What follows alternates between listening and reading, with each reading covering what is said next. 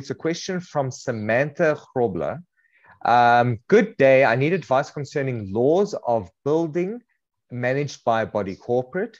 Any info concerning laying a complaint against someone, part of the body corporate. So it doesn't necessarily say whether it's an owner, the body corporate itself, or simply like a trustee or something along those lines. So you might need to kind of cover all those bases.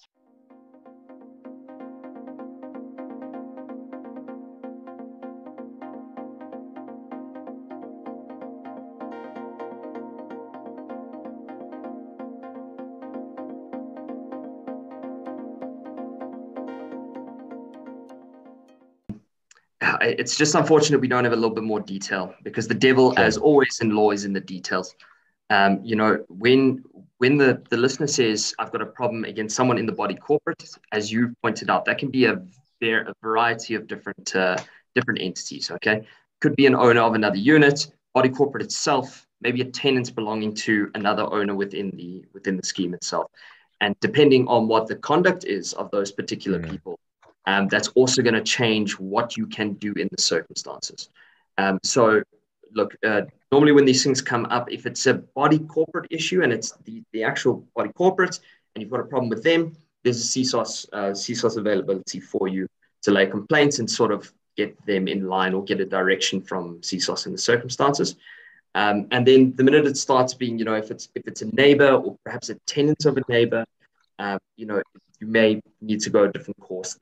You know, maybe laying a complaint with the body corporate so that they can address it with the owner or lay penalties against the owner for whatever conduct it might be, or the conduct of the tenant. Remember, the tenant still has to uphold the body corporate rules that the owner is subject to.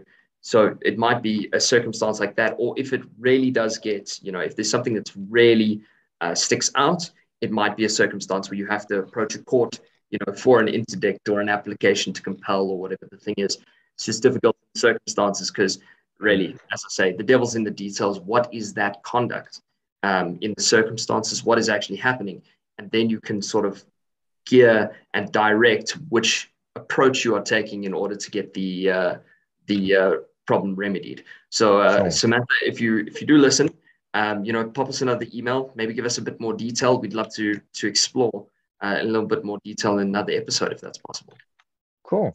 Yeah, perfect. Awesome. I don't know if you have anything more to add there. No, that's 100% right. It's because I mean, having the details, you'd probably then be able to spend like a good 5-10 minutes going through the process. But for now, unfortunately, it's just, it's way too broad. Yeah.